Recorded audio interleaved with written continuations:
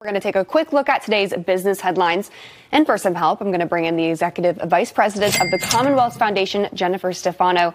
Good morning, Jennifer. How are you? Morning, Christina. Wow, thank you for having me.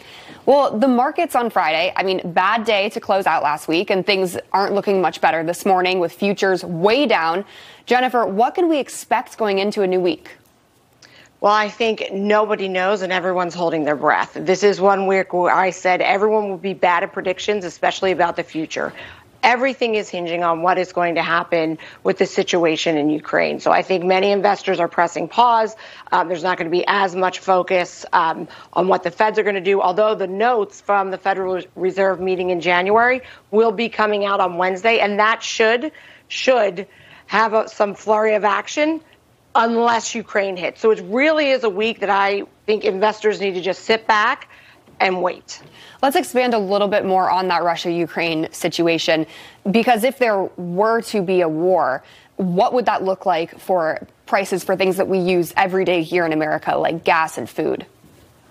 That's a great question. Look, a lot of our gasoline exports come out of Canada, right? The Canadians. Well, guess where they get their oil and gas from? Russia. So this is all very intertwined in numerous ways. So I honestly think even the greatest experts are not sure how this is going to play out, because not only do we have Russia and the Ukraine volatility, but we really don't have a lot of confidence. Americans do not have confidence in the Biden administration. And that's not a political statement. The polling shows that there is not a lot of confidence in this administration to handle difficult problems.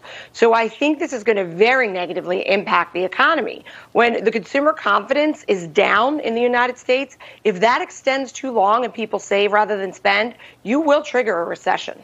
And you just touched on it, but when it comes to the markets, the impacts obviously would be pretty detrimental.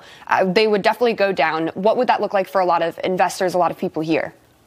Well, I think it's certainly very troubling when you think about the majority of baby boomers are now retiring.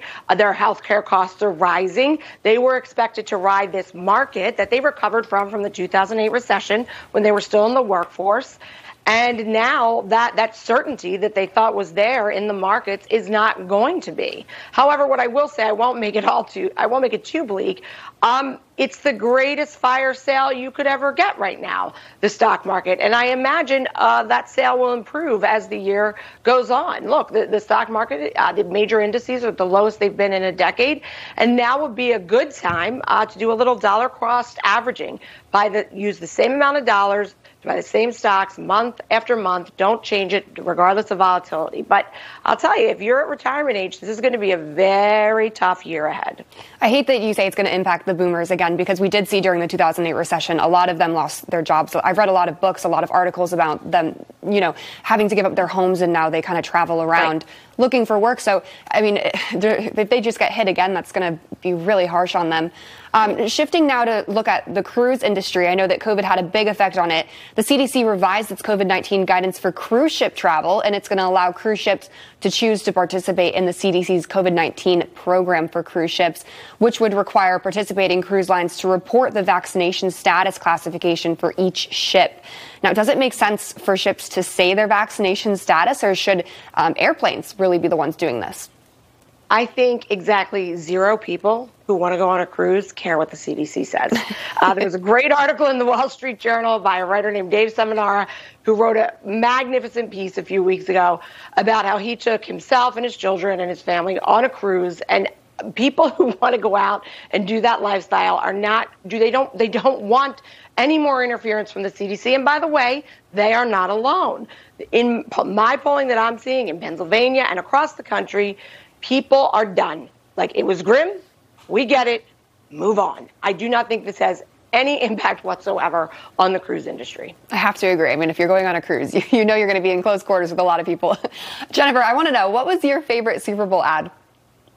Okay, so first of all, my favorite part of the whole Super Bowl was finally the homage to Gen X that we have been so deserving of. Hello, the 80s and 90s were front and center. They're finally pandering to us.